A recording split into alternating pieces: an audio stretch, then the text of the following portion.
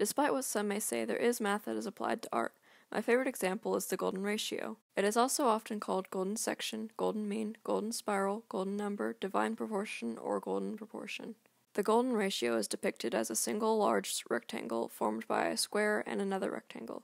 You can repeat the sequence infinitely and perfectly within each section. It is used to draw the viewer's eye to a specific part of the work that makes the whole work pleasing to the eye.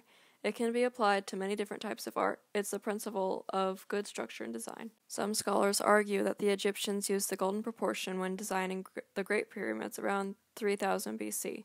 Ancient Greeks applied the golden ratio when building the Parthenon. Around 500 BC, Pythagoras claimed that the golden ratio is the basis for the proportions of the human figure. The golden ratio was especially utilized by Leonardo da Vinci. Like in The Last Supper, all the key dimensions of the room were based on the golden ratio, and in the Annunciation, to name a couple. He used golden ratio calipers to make sure his works were in proportion. During the Renaissance period, the golden ratio would have been known as the divine proportion. Da Vinci and Luca Pacioli created a book together in 1509 called The Divine Proportion. Da Vinci was the illustrator and Pacioli was the author. Pacioli states that without mathematics there is no art. Many other Renaissance artists used the divine proportion in their works.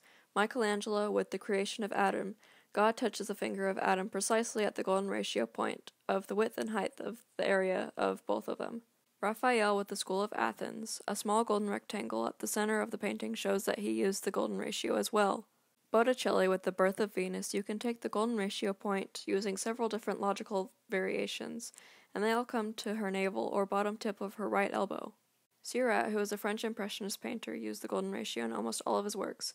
Horizons in his paintings fall exactly at the golden section of the height of his paintings. As you can see, many famous works use the golden ratio. The golden ratio could even be applied to some of the frames in this video.